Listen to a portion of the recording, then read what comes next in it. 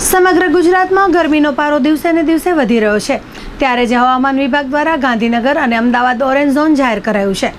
હવામાન ખાતા દ્વારા જણાવવામાં આવ્યું છે કે 2-3 દિવસ ગાંધીનગર અને અમદાવાદમાં ભારે ગરમીને કારણે તાપમાનમાં વધારો થશે અને તાપમાન 44 થી 45 ડિગ્રી સુધી પહોંચી શકે છે, જેને કારણે નાગરિકોએ બપોરે તાપમાં ઘરની બહાર નીકળવાથી બચવું જોઈએ અને બહુ જરૂરી કામ હોય તો તાપથી બચવા પ્રયત્નો હાથ ધરવા જોઈએ।